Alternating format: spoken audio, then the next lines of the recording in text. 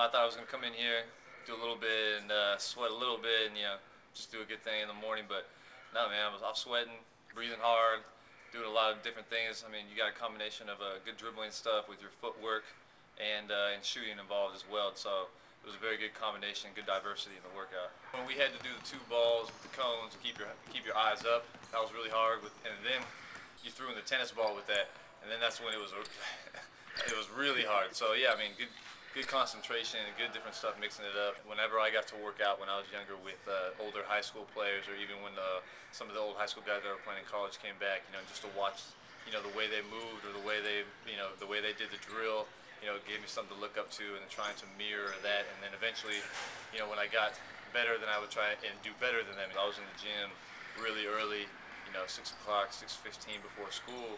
These kids are doing the same thing, and it paid off for me, and hopefully it's going to pay off for them as well. I mean, they're working hard in there, and especially the young ones are in there early, so they've got that good discipline now to get their basketball and get their studies in as well.